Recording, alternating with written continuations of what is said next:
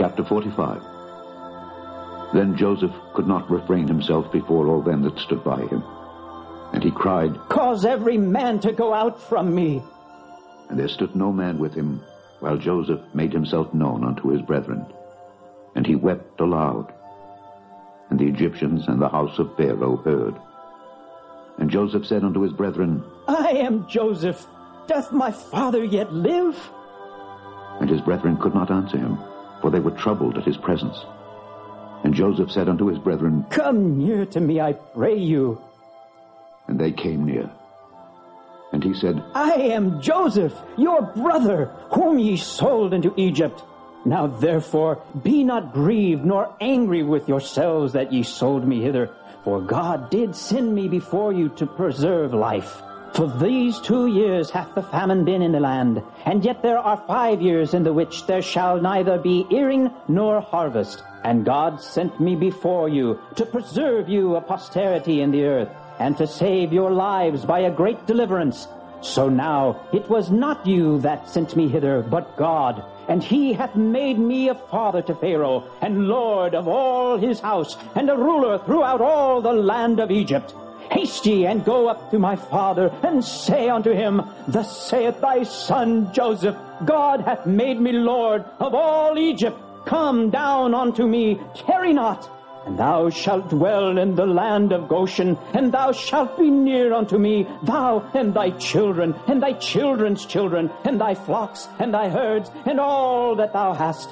And there will I nourish thee, for yet there are 5 years of famine, lest thou and thy household, and all that thou hast, come to poverty.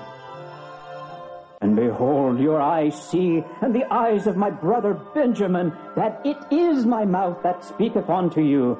And ye shall tell my father of all my glory in Egypt, and of all that ye have seen, and ye shall haste and bring down my father hither.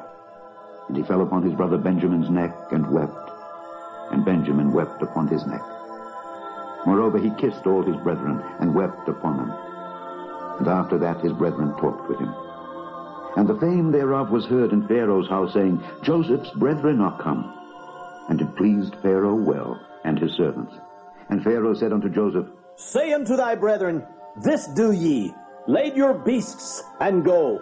Get you unto the land of Canaan, and take your father and your households, and come unto me, and I will give you the good of the land of Egypt, and ye shall eat of the fat of the land. Now thou art commanded, this do ye, take you wagons out of the land of Egypt for your little ones, and for your wives, and bring your father and come. Also regard not your stuff, for the good of all the land of Egypt is yours. And the children of Israel did so, and Joseph gave them wagons according to the commandment of Pharaoh, and gave them provision for the way.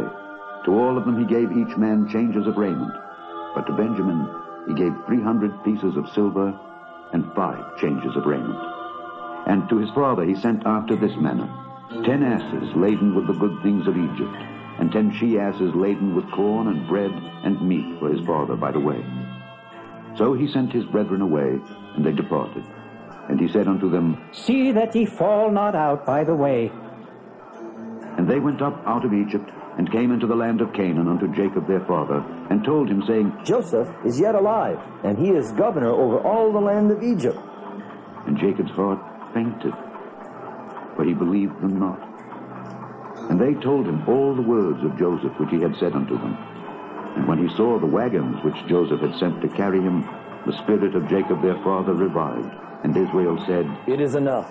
Joseph my son is yet alive. I will go and see him before I die.